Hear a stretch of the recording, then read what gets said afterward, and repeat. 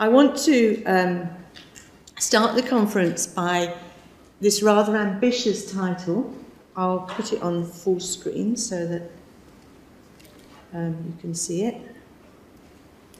it. Universities in the Knowledge Economy, Mapping, Managing, Gendering and Contesting Boundaries in the New University Industrial Complex. So if that doesn't do it, then where are we? I'm not going to be able to answer your friends' 10 questions, but probably quite a few others. The aim of my talk is I'm going to try, as Chris mentioned, to bring together a kind of large-scale view of what's happening and focus it down on detailed ethnography to try and look at large issues in small places, with apologies to Highland Eriksson for contorting his title. So I've got 3 questions. 1, how are universities positioned in the new complex of organisations that make up what is called the global knowledge economy? Secondly, how are universities being created as a new kind of subject that is expected to negotiate new relationships and boundaries with diverse economic, political and social interests in surrounding society? And third, how do these transformations affect the values and daily work of academics, and how do they respond? And this is to give you a kind of a visual of a way of thinking about universities in the knowledge economy. In the central circle, there's what used to be called the university sector, with universities in the middle, but in some cases also university colleges are included in that sector. In some cases, government research institutes are also included in that sector. And they will have some kind of relationship with the ministry or ministries that are responsible for those issues. But then there will also be the Rectors Association, the Students' Union and Academic Union, various other interest groups in that sector. And that is in a rather vague and weirdly coloured red. It's actually come out sharper on the screen than I expected, because I think that boundary is fuzzy. It's being renegotiated. And one of the ways it's being renegotiated is with all these different interests around the university at the moment. So if I can get my arrows, yeah. I can take you first of all to the industrial interests, and I've just picked out 3: IT, pharmaceuticals, engineering, and the chrysanthemum is a representation by Sheila Slaughter of all of the industrial interests on the boards of American universities. They are obviously wanting to engage with universities as partners, but also extract knowledge from universities. Secondly, and here I start also introducing some of the fellows. So this happy chap in the middle is Chris, who is our fellow who's working on looking at what's happening to the publishing industry. So around him there are the big publishers, but also the open source publications. There's a whole new complex of interests in publishing. What's happening to them and how do they relate with the university? Next, you've got the audit companies, which are playing an enormous role in universities. There isn't a fellow in there, but you could put Chris and my faces in there as people who are working on it. Then we introduce Miguel, who's looking at the rankings industry. Some are global rankers, others are for particular countries or regions, others for particular disciplines. It's a whole new industry of ranking that is obviously relating with the university. Then we introduce Freya and Janja, who are working on different aspects of the international trade in higher education. This guy is not one of our fellows. His name is Michael Masters, and he's the he's the manager of something called Better Markets. He's looking at the financial interests of universities and points out that between 2003 and 2008, so that's 5 years, the university endowments, mainly in the States, and pension funds moved their investments into commodity trading. And that went from 13 billion in 2003 to 260 billion in 2008, shooting the price of food and other commodities sky high and having big effects on worldwide poverty. So the universities are actually having a financial role in international markets. They themselves are being credit rated by Standard & Poor's and Fitch, and they're also taking out bonds in the financial markets, notably Cambridge's enormous bond to build a new quarter of the whole city of Cambridge. Then there are consultancies and pressure groups. Tatiana is looking at the role of think tanks and their relationship with universities, and Sina is looking at the role, for example, of the Magna Charta Universitatum and the views of academic autonomy. So what I'm trying to do by mapping this is not only introducing you to some of the fellows in the project, but also with all of these different interests around the universities, there are new relationships being forged between the universities and these different bubbles, if you like. The other faces in the picture are another 6 of our fellows who are working on different aspects of education or doctoral education, gender and management, alternative ideas of the future of the university, the social role of the university, and roles of universities in regionalism and autonomy. So that, in a way, maps our project because we've strategically positioned the fellows in these different bubbles around the university as a way to try and put a picture together of what's going on. And the point I want to make about this is that universities used to be thought of as supporting an economy, but now they're also economic actors themselves. They're producing knowledge, which, as Sheila Slaughter says, is the raw material to be mined by industry and drive innovation.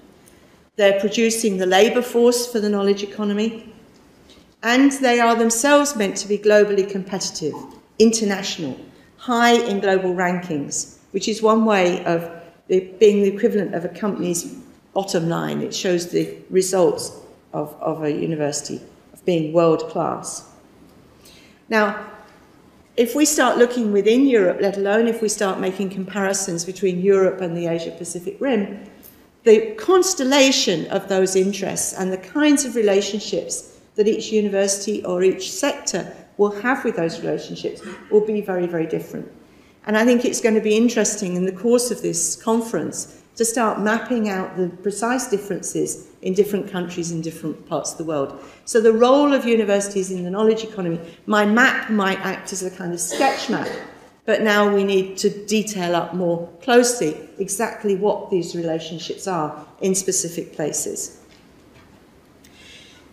The World Bank and the OECD and various international actors have set up policies prescriptions as if the world is flat and as if the same prescriptions can work everywhere. And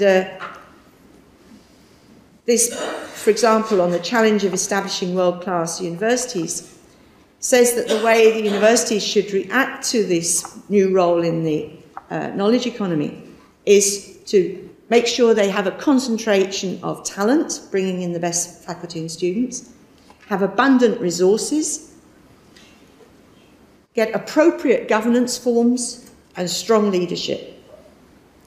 Now, the picture on the front of their book is from Soochow University in China, It's the kind of the space age architecture that I suppose this building is also part of. But the exemplar that they use in their appendix of the best university that's diligently embarked on this path is Denmark. So I'm going to focus down now my general sketch map onto a particular case in Denmark and look at the Danish university reforms. And this language of the Danish university reforms echoes very much that World Bank document. It also echoes other documents coming out of the OECD. So the reason for reforming the universities in 2003 in Denmark was to get them to drive Denmark's competitiveness in the global knowledge economy. In 2006, they set up what they call the Globalization Council, and it explicitly said that the aim was to make sure that Denmark remained as one of the richest countries in the world. And the aim was to do that by giving the university 3 statutory obligations. Now, this isn't quite the legalistic language of the Act. I've rather put my own language in here. But the first one is to produce knowledge that industry can harvest, and that is the language of the Danish Confederation of Industry. That industry can harvest for innovations.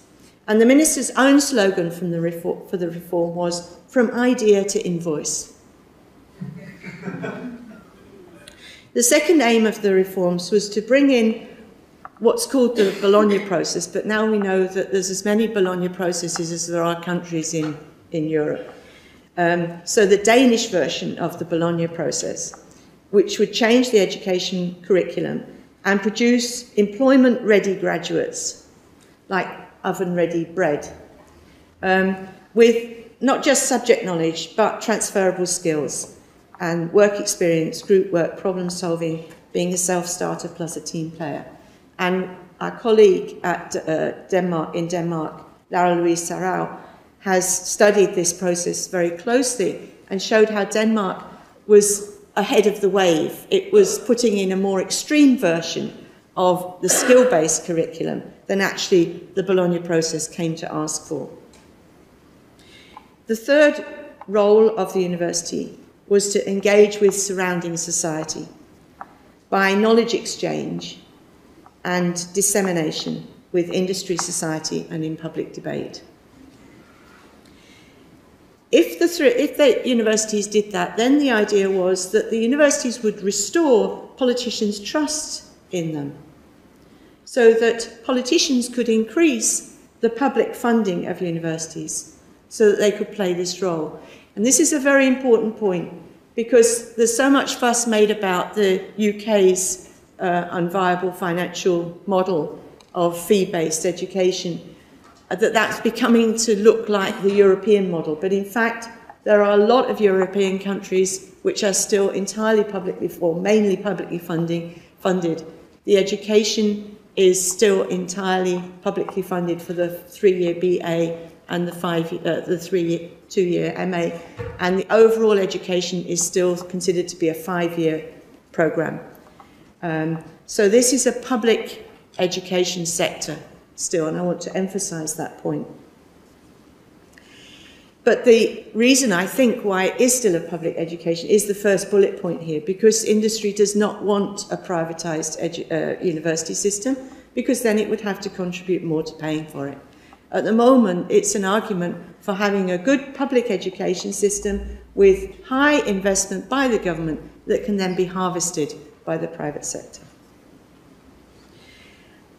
Another thing that was going to achieve this role of universities in the knowledge economy was to merge the large multi-faculty universities with the single faculty universities and the government research institutes to make large universities. And then that would hopefully mean that the universities came higher up in the rankings. So the evidence of success, according to the Prime Minister, was that by 2020, at least one university from Denmark would be in the Times Higher Education's top 10 in Europe. there are two discourses of reform. In both discourses, the government is setting universities free. But in one, it's a discourse of public sector reform to introduce stronger state steering, and the other, it's a discourse of releasing the power, universities as a new power force in society. And there's a tension here between control and independent ambition. And this is a point that I want to follow through, because they imply different forms of organisation and leadership. The reforms in overall were called aim and frame steering, and it brought in, it changed the role of politicians so that they would just set the overall political aims for the sector. The universities were then set up as what were called self-owning universities, as agents contracted to provide services to the state. They then had appointed leaders who were given freedom to manage, were paid by results, and then came under a new system or an amended system of state scrutiny and commercial auditing. The way this worked was, it was called setting universities free of the state, but their lack of liquidity meant that the state could detail steer through output payments. So what was the new subjectivity of the universities? So the universities were set free. They were no longer in a ring-fenced and protected space, protected against economic and political interests. They were a free agent. Surrounding society, as it's called in the law, can make demands on the university to collaborate and exchange knowledge. So industry can make demands, political parties can make demands, social groups can make demands on what they want the university to do. But it's the university's own statutory responsibility to protect themselves, to protect their own research freedom and their own ethics. And the way, the mechanism they're meant to use to protect themselves is contracts. So they're free to negotiate contracts to surrounding society, and in those contracts, protect their freedom. But this begs a big question, I think. Who is the university? Who is deciding how to respond to the demands from stakeholders to organise the knowledge exchange with surrounding society and position the university in the knowledge economy? Is it the new governing board? Is it the appointed rector? Is it academics themselves? Is it academics and students collectively? Who is it? And are there any university processes for protecting their freedom? The governing boards and the managers have no established processes for protecting freedom. And the formally deliberative forums in the university have now been either abolished or diminished. So there are no spaces to discuss issues and raise them with management. So this has given rise to a number of sites of contestation. This is a picture of our then minister who brought through the reforms, and one of his another of his famous phrases was, "It takes two to tango." So universities and industry should tango together. And when I saw this picture of his office with a picture of tango on the wall, I couldn't resist it. So the Danish minister says that the reform sets universities free, but what does he mean by that? And there's several meanings of freedom here. Free agents, self-owning. Self-owning means responsible for their own solvency, so they can go bust, and for negotiating the demands of surrounding society. Freedom to enter into contracts, yes, in some ways, but also not free, because it now became a statutory obligation to enter into a contract with the government, which they weren't free to get out of. So it's not the same kind of freedom as in classical liberalism. freedom to manage. The new appointed managers were given, and one of our interviewees said this was freedom from fuss, freedom from democracy, from democratic decision making about which colour to get the toilet roll, they told us. Now the managers were free to deliver on their performance indicators in any way they liked. And there was also a language of degrees of freedom. Once the university had got used to exercising this degree of freedom, they might get more. And finally, there is mention of research freedom, but it's been revised. Now research freedom means that it's a quality control mechanism so that industry and government can be sure that the results are pucker. And the minister is quite clear that he's doing state steering through freedom. And one of his phrases was, we've given more freedom and responsibility, not freedom from responsibility, but more freedom under responsibility. The Danish Academy of Science and Letters, which is where all the great and the good professors meet up, wrote a report on which they accused the minister of undermining academic freedom. And they redefined academic freedom as the ability to question orthodoxy, choose your own research topic, engage in public debate, organise your own university affairs, and criticise your own organisation.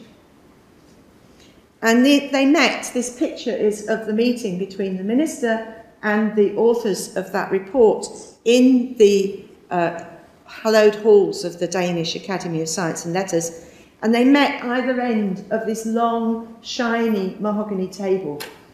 And they pushed this word freedom backwards and forwards like a ping-pong match. And the minister saying, I haven't undermined your freedom. And them saying, yes, you have. And in the end, he said, show me the bodies. Put the bodies on the table.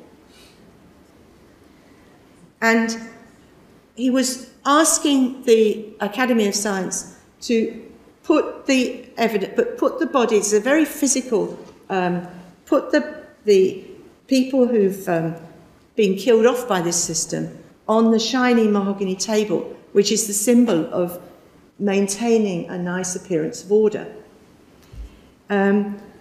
So there was a choice. Either the academics put these rejected bodies in the centre of order, or else those who'd survived by maintaining silence cast themselves out by speaking up. And I'm using here Christopher's idea of abjection, kind of a pushing out, casting out. And he was challenging the academics to bring the cast out into the centre of their hallowed hall. He was met with complete silence, and he stalked out of the room as a clear victor from that interchange. So there's two semantic clusters around the idea of freedom, and the ministers really became very strong at that point. So I want to look now at the processes by which those who try to assert a residual idea of freedom and its social practices and values reveal or disturb the emergent order of the new concept of freedom and its way of ordering universities.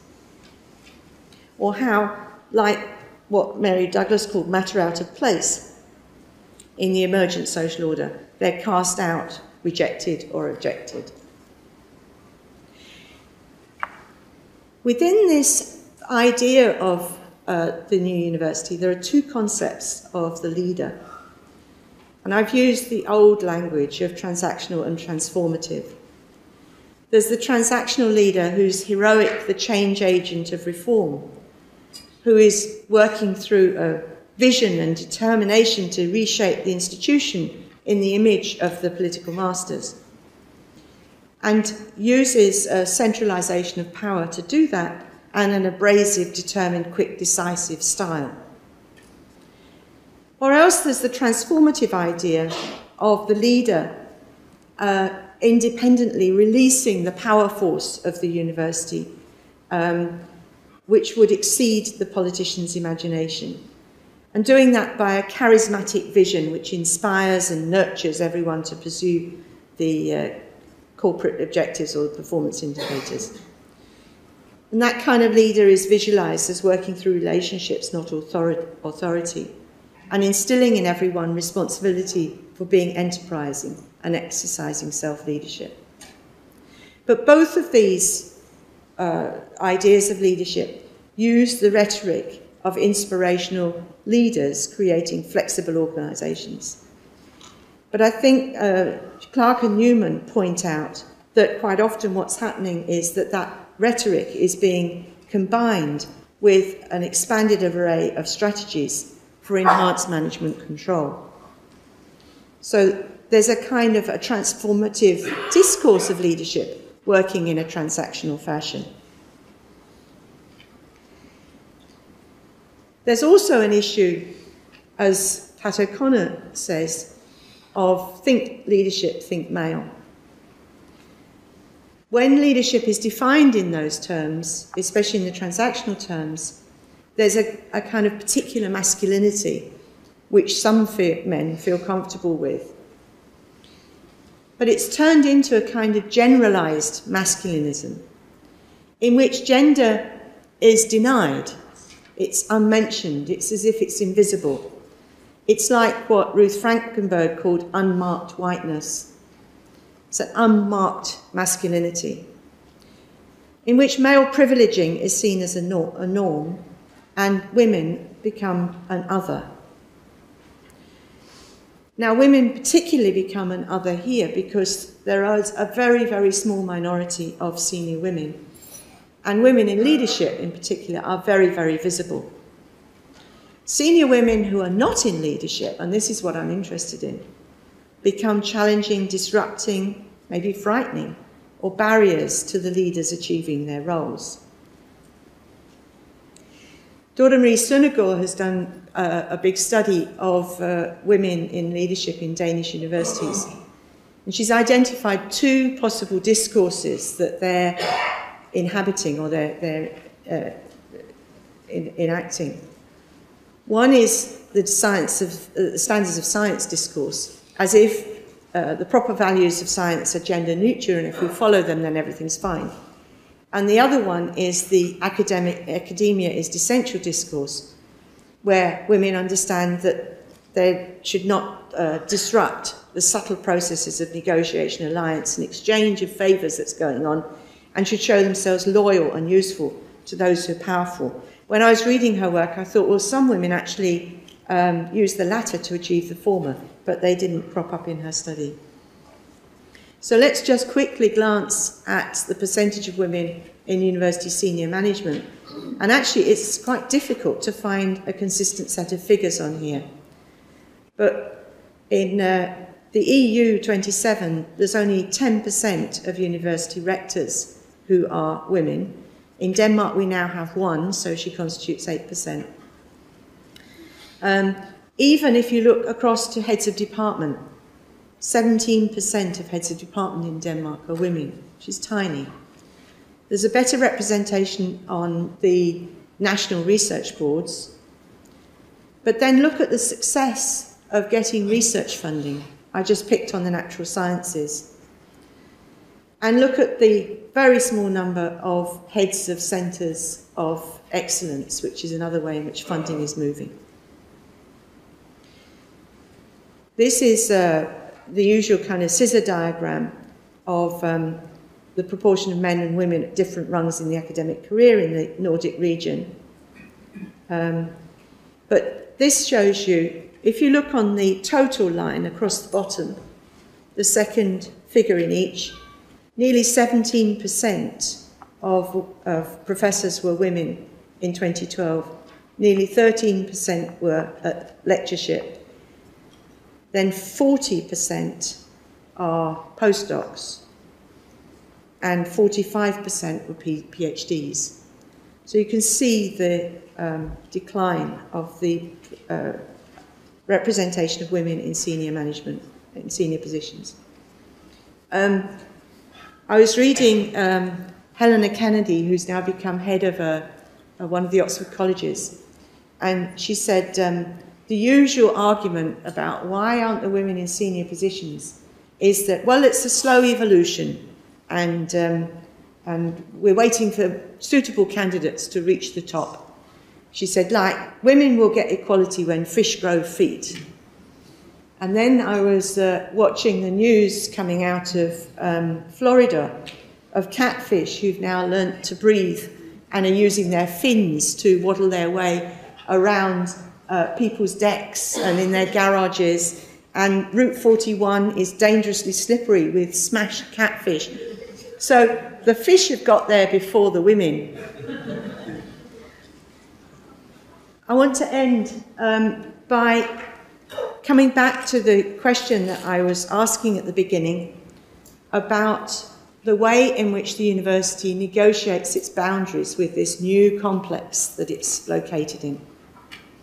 And to ask what kind of university subject is produced, what kind of academic subject is being produced, and who is preserving what kind of freedom. And I've got 4 case studies which I'm going to go through. The first one, and these case studies are all, they're the 4 big public conflicts that have happened around the university boundaries in the last few years and have really hit the national media. So this is my choice of selection, is that they're conflicts that have been in the national media. So the first one, I think, is a woman leader who has taken the second of Daughter Marie's paths of being a conforming leader. And this is a case of the university's reworked boundary with industry. So the Novo Foundation, which is one of the big companies in Denmark that's concerned with life sciences, donated 885 million kroner without any conditions to Copenhagen University's health science faculty to set up a centre of basic research on metabolism. And the aim was to ensure a stable foundation for the business and research that drives the Novo company. The contract was kept secret. It was not discussed in any academic forums. One of the newspapers put forward freedom of information requests, and they revealed the following. The negotiations had taken place before Copenhagen had asked for the contract. So it was all negotiated prior to applying for the contract. The contract set up that there would be 5 research leaders, and one of them would be the current leader of one of Novo's research institutes. And he would bring his research group of 20 staff with him. In other words, Novo was moving part of its research and development into Copenhagen University. And the Novo researchers were given positions in Copenhagen University without advertising the jobs, which people initially thought was not right, but there was some little clause that made it legal. Copenhagen University then co-financed this deal by 20 million kroner, but the same year as it had fired 90 academics because it needed to make savings. They said that Copenhagen University owns all the research which will be conducted at Copenhagen University, and Novo will own all the research conducted at Novo. But of course the whole point of this was to mix the two up together. So how that will exercise, I don't know. The director of the Novo Foundation calls it an erasure of the boundaries between public research and commercially oriented private research. And the dean calls it Novo's visionary generosity and a pragmatic business transfer of personnel from industry to the university, which show Copenhagen University's flexibility, mobility, and new thinking. And in the process, she delivered her faculty's contract target of 10% increase in external funding. So this is an example of a woman leader who's got involved in making a contract which is actually breaking down the barrier that used to be very clearly and securely maintained between academic research and industrial research. Second one is also about research boundaries. This is one of the government research institutes which was merged with Aarhus University. And that research institute had previously researched the serious health effects of a weed killer on farmers in Brazil, which was banned by the EU but was sold by a Danish company in Brazil. And then this research institute is merged with Aarhus University, and they find that Aarhus University is a major shareholder of this chemical company, and it's the source of a lot of our research funding. So Mette Jensen, who's a senior researcher, and 4 colleagues sent an email to their 480 colleagues in the research centre saying, do you think Cheminova ought to stop producing and selling methyl whatever that is, and similar projects, yes or no? And they promised to send the result to the rector. Immediately, the director of the research institute informed them that they shouldn't reply, and gave Mette a warning that she'd broken the research institute's internal rules by using the email system. She got 140 replies with 128 yes, so she, by this time isolated, wrote an open letter to the rector, published it in the university's newspaper, and copied it to her director. 5 minutes later, the director issued her with a formal warning that she hadn't followed the internal rules about using the email, and she would be fired. Her union stepped in and pointed out that this contravened her constitutional right of freedom of expression. And eventually the leader threw out the warning, but she was terribly, terribly badly affected by this whole process and has moved to a different institute. The third example is the issue of changing the curriculum, and Maria Koldau was attracted from Germany and appointed as Professor of Music at Aarhus. For the first 2 years, she expressed concern about the way in which the humanities education was on the one hand too theoretical and on the other hand too focused on employability.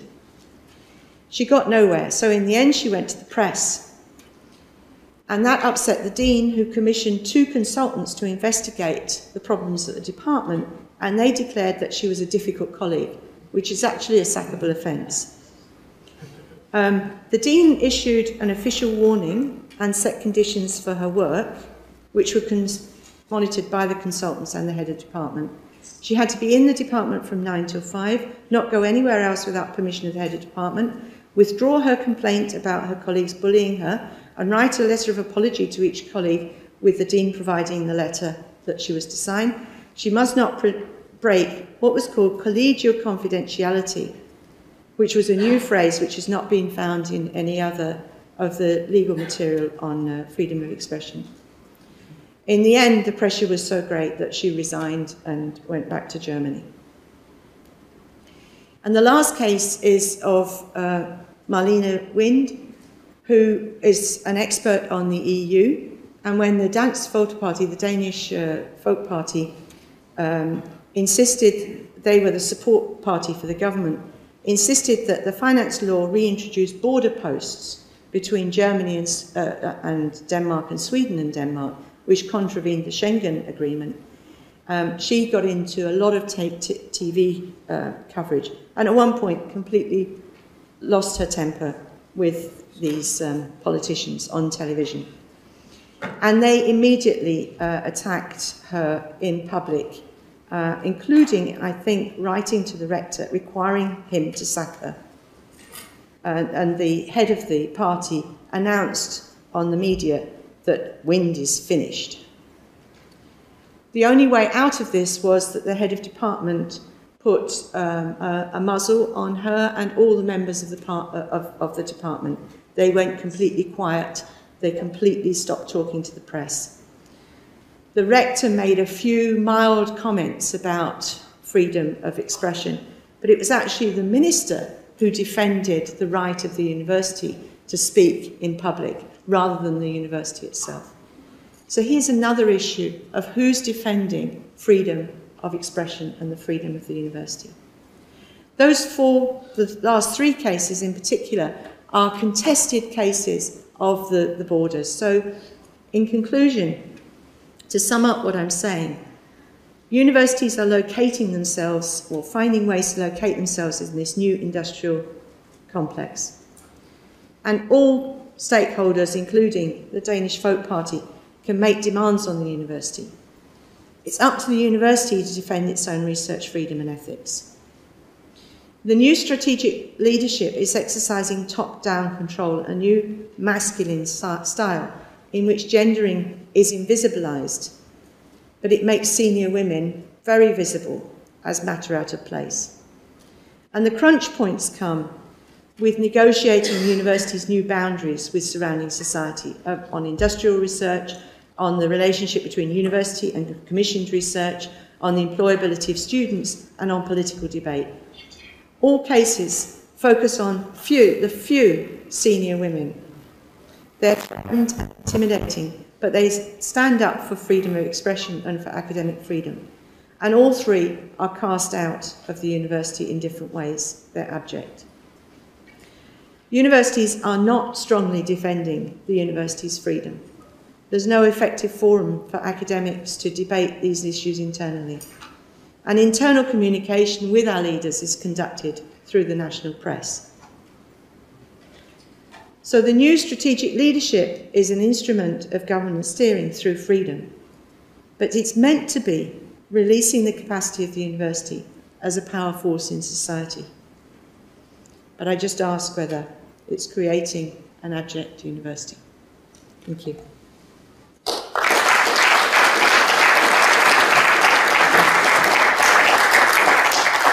Thank you, Sue, for pointing out some of the perils facing academic freedom, a theme that will be returned to on several of the panels. We have a few minutes, very few minutes, for questions. So can I open the floor up and invite questions? If you have them, please keep them brief to the point. We have roving microphone holders. So, Chris. Shall I just speak to you? Speak to me, Chris. That was lovely, Sue. Thank you very much. In connecting these terms, I've done a really great job doing this. Abject University produced through informing leaders via this kind of top-down abjecting of senior women. Where are the faculty in this? Other colleagues? It's not a union agency, but aren't there other people helping any of these folks? There's no faculty organization. No, Mette Jensen, who wrote about the Cheminova case, starts off with 4 colleagues. They desert her at the first sign of any trouble. Maria Koldau was very much isolated within that department. There was very little attempt within Aarhus University to really support her or find out what the problem was and how to solve it. She was left in a very, very isolated position. And there's no real forums anymore for discussing these things. So there's no Senate. There's a governing board. There's no Senate to go with it where academics are. There are 2 representatives on the governing board, and they're outnumbered by the externally appointed people. And they don't have really any forums for discussing what's going on the board with the rest of the university community. So they're kind of in a very isolated position on the board. There's then no Senate. And at faculty level, there is what's called an academic council, but their role is just to check the quality of PhDs, and it's a quality assurance mechanism. It's been slightly expanded in its role, but I still think one of its weaknesses is that it can ask the rector for information on issues, but the rector isn't required to reply. And at departmental level, the departmental committees we used to have a board which made decisions about the department. which then there was an executive officer to implement. Now there's a head of department and no board. One last question, quick one. Actually, it's more like a comment saying that my own research very much confirms what you say about Denmark. I've prepared a country ranking of European member states' state of academic freedom in terms of the legislation. With Denmark landing on place number 25 to 28 and a total percentage of less than 40%, also because of rules on self-governance in Denmark. Yeah, thank you. Look forward to seeing that.